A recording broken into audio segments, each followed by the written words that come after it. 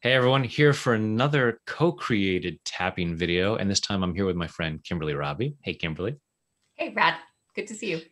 Likewise. So we were talking about what Brene Brown calls FFTs, freaking first times, Right. and how that makes you feel when we're trying to do that. Yeah. Yeah. I'd love to tap on this because I think it's about the awkwardness and wobbliness of doing things for the first time and the vulnerability involved in it. But I think it's absolutely crucial to dreaming big and living big and doing things that are outside of your comfort zone. So I'd love to tap on that and just see what comes up. We rarely create an amazing life just doing what feels safe and comfortable. Mhm. Exactly. Agreed. All right, let's do some tapping on that. So go ahead and close your eyes. And everyone watching this, go ahead and close your eyes. Take a deep breath in and hold it. And let it go.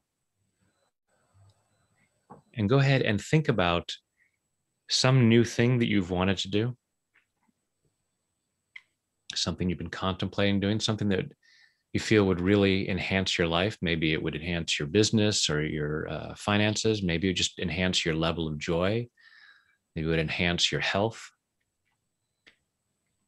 And yet allowing yourself to be aware of that sense of, I'll be wobbly. And that fear that somehow you won't be safe physically or existentially. And on a scale of 0 to 10, how strong is that concern, that fear, that resistance?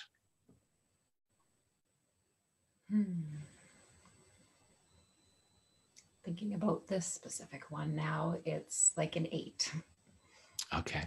Where in your body do you feel that? in my stomach and my jaw. Okay. Willing to let that go? Yeah. You're here. Definitely. Let's do it. So everybody taking full responsibility for your own well-being. Even though I have this fear of doing new things, Even though I have this fear of doing new things, I choose to love and accept myself. I choose to love and accept myself. Even though I have this resistance to doing new things, Even though I have this resistance to doing new things, I choose to love and honor myself. I choose to love and honor myself. Even though I have this fear of doing new things, Even though I have this fear of doing new things, because with things that are new, because with things that are new, I don't have the confidence that I'm going to get it right. I don't have the confidence that I'm going to get it right. I'm kind of confident that I'm going to feel wobbly. I'm definitely confident that I'm going to feel wobbly. And I might even fall down. I might even fall down. And so I often stop myself. So I often stop myself.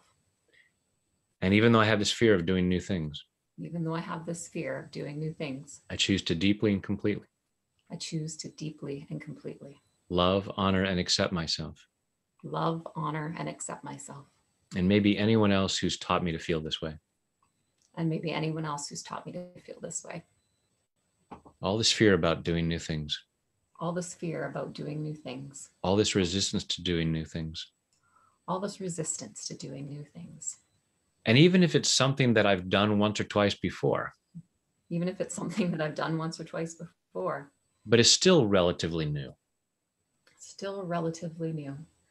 there's still a level of discomfort There's still a level of discomfort that sometimes stops me.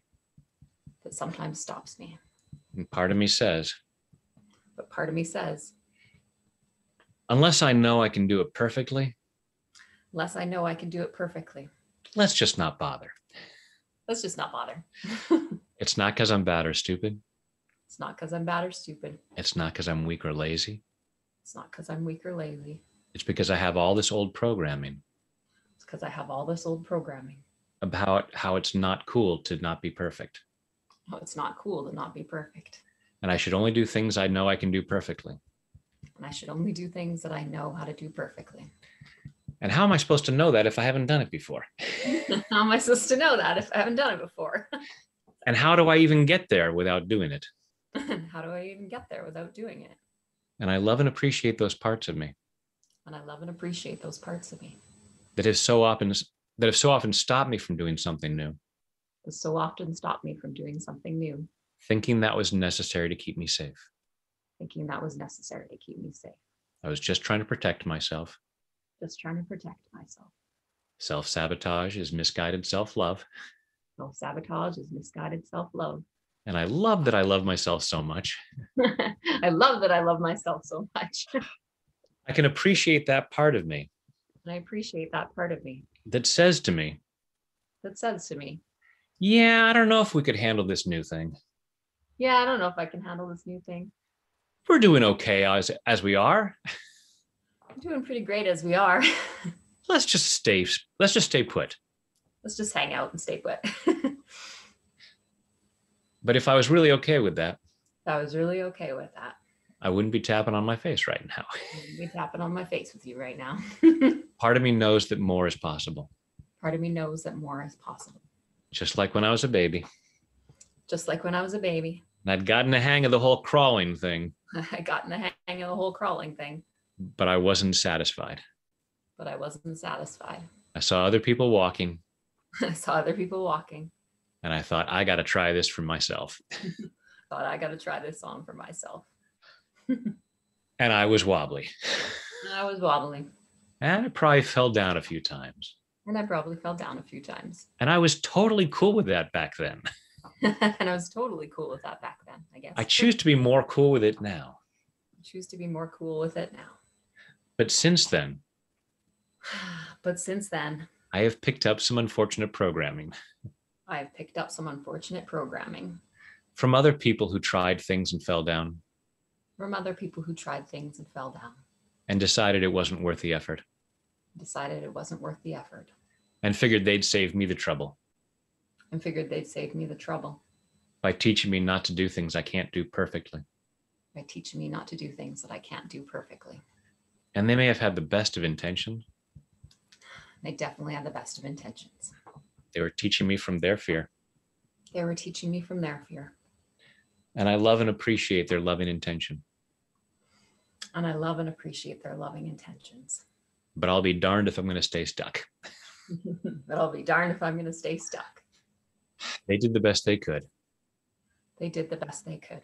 And I did the best I could when I was listening to them. And I did the best I could when I was listening to them. And for some reason, my higher self has decided that I deserve more. Has decided that I deserve way more. And I do. And I totally do. I'm a magnificent child of the universe. Yes, I am. I'm a magnificent child of the universe. Worthy and deserving of the best this world has to offer. Worthy and deserving of the best this world has to offer. And I'm willing to be wobbly to get there. And I'm willing to be wobbly to get there. I can handle it. I can handle it. I can even handle falling down. I can even handle falling down. I've taken on all kinds of new things. I've taken on all kinds of new things. There are so many things that I do on a regular basis. There's so many things that I do on a regular basis. That I hardly even am aware that I'm doing. That I'm hardly even aware that I'm doing. That used to be pretty... Yeah, it used to be pretty wobbly. I have a way of figuring things out. I have a way of figuring out the wobbliness. And moving through it. I don't have to wait. Until I know I can do it perfectly. I get better all the time. And I can handle the process. And I'm setting myself free to move forward. In body, mind, and spirit. And take a deep breath. Close your eyes and think about that new thing or relatively new thing that you want to take on, and feeling that fear and resistance that was there before, and notice where it might have shifted. So with what you were talking about, Kimberly, you said it was about an 8, the resistance and fear. And what does that feel like now? About a 4 or 5. This was a pretty strong one, Brad. Okay. No, hey, but still you brought it down by almost half, or at Mhm. least half. Yeah. So that's huge. And with so many things that we might do, just that alone can be enough to get us to move forward. It's not about, and everyone go ahead and you can keep tapping here. It's not about, well, I'll take action as soon as I have absolutely no fear or resistance to it whatsoever. I haven't talked about the scales, tipping the scales, and there's willpower and there's won't power. And if we're not taking actions because the won't power is outweighing the willpower, but if we can get it to where the willpower is at a 6 and the won't power is only at a 4, then we can start taking action. Yeah. And sometimes with some of these actions, it's not until we take those wobbly actions that we can get to a place of feeling confident. So exactly. Great Embrace work. the wobbliness to dream big. Indeed. Indeed. Well, cool. I'm confident it's going to help a lot of people. So thank you very much. Thanks, Brad.